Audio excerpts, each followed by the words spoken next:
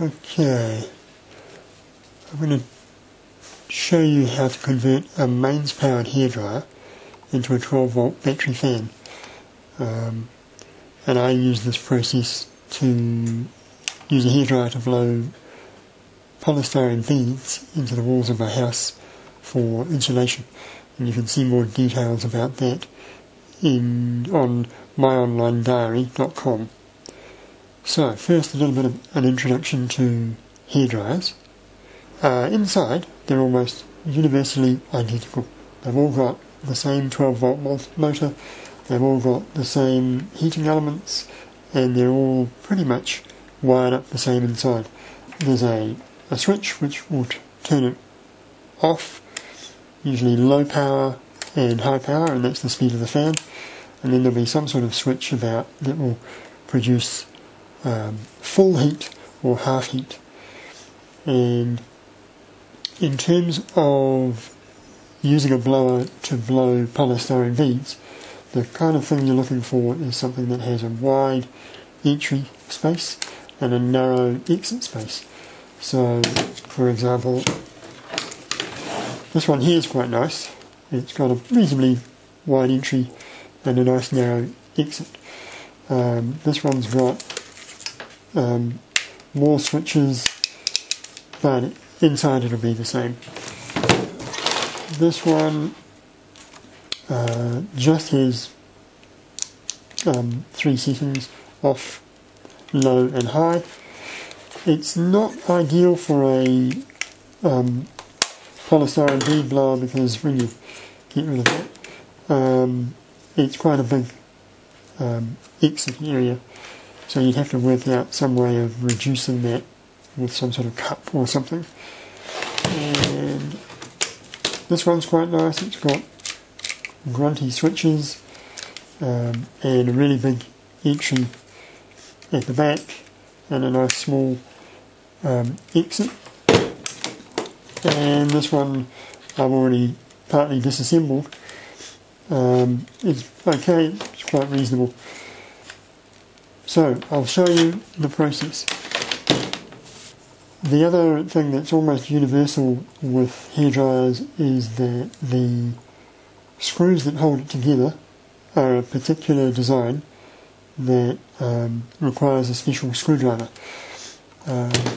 If you're lucky, you'll find one that doesn't require a special screwdriver, but those are all special.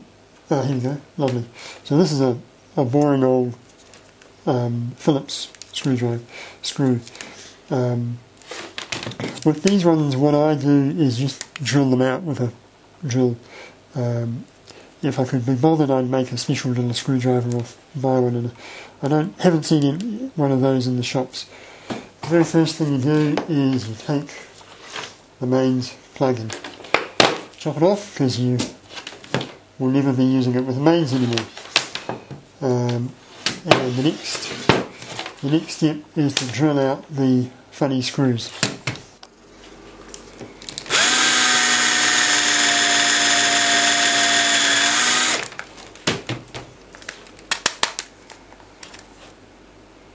That's one.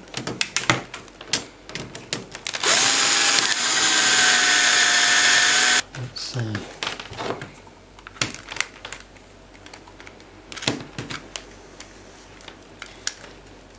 This one's proving a bit harder. Okay. So here we are inside, and there's a switch. 2 switches, one for the fan speed and one for the heater. And there's the motor, and that's the whole thing. The motor surrounded by a heating element, and the clever thing that almost all heating hairdryers do is they use the heating element as part of the circuitry for providing 12 volts DC to the motor. They have a diode rectifier across the motor which converts AC to DC, and they have the motor connected across enough of the heating element to provide 12 volts or 24 volts. And that's it. So what we are going to do is basically, first of all, cut off all the heating element, because we don't want a heater, we just want a fan. And that process can be pretty ruthless. Cut that off. Cut that off.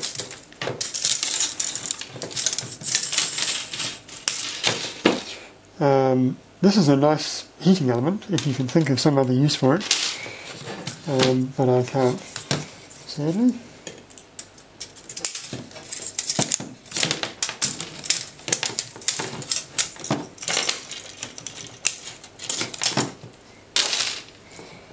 There we are, we've got rid of the heater.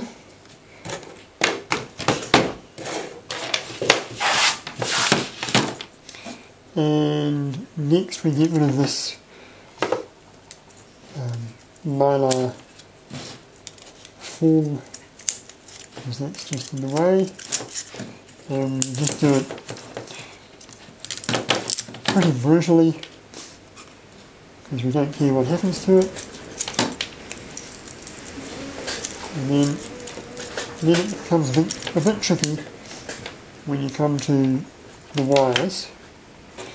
What we'll do is snip them off as best we can. Like that. And we're down to just that.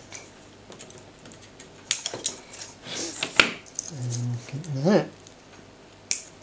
Okay, so that we throw away, sadly. And we're left with a motor and the fan and switches. And for blowing polystyrene beads, it's nice to have a switch that you can switch and turn on and forget. You don't really want to have to hold the button down all the time, because you just get a sore finger when you're using it. So we won't bother using this. We'll hang on to this. So we'll cut that out, and we'll get rid of this. Unscrew that.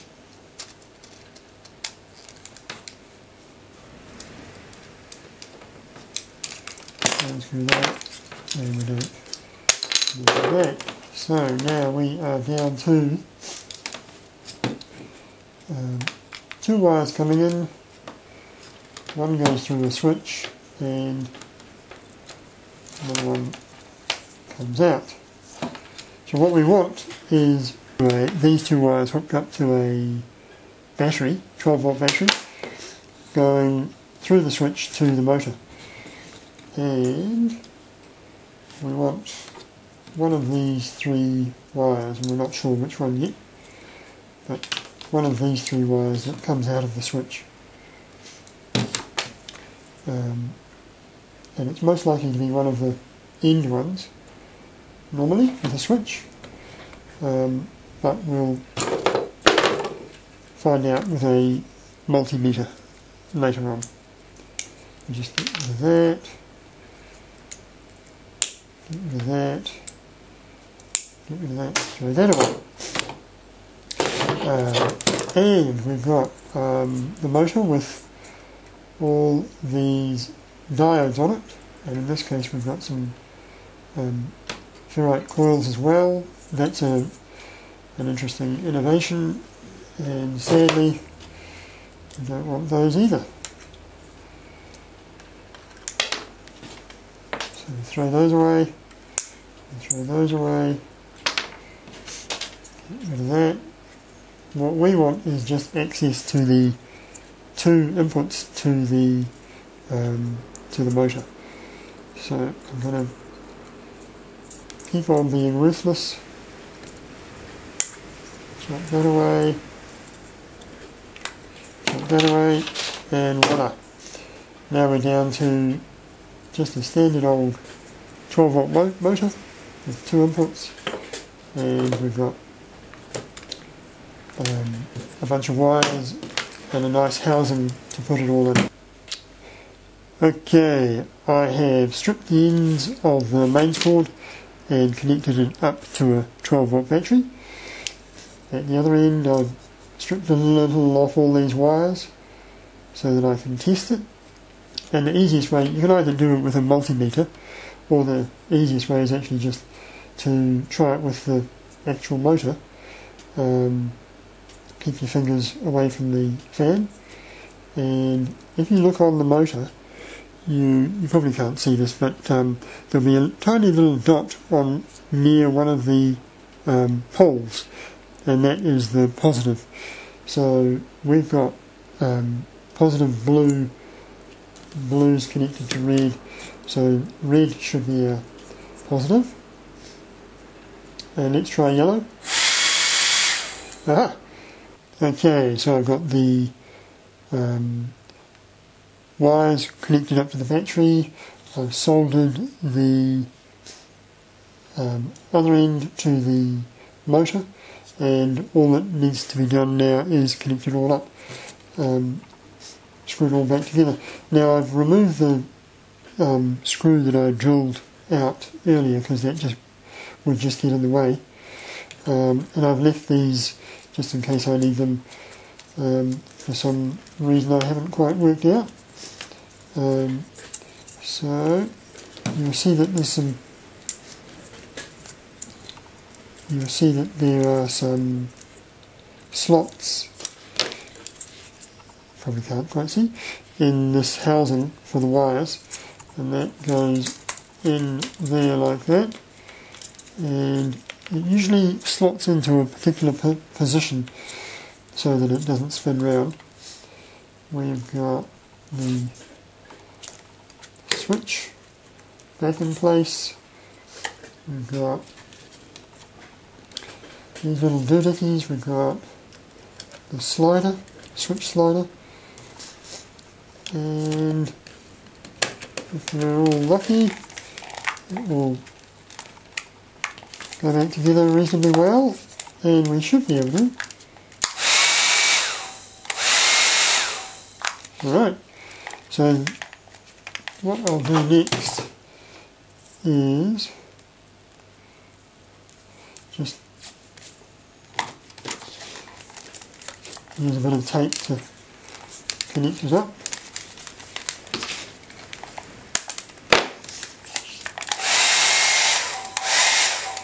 Okay.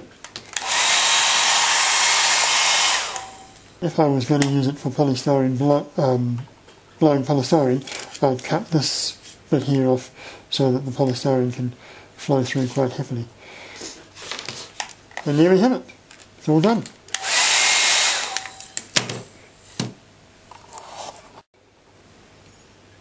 Oh, and if you wanted to be really clever, you could probably reconfigure the switch inside so that it crossed over the power to the motor, and then you could blow one way or the other.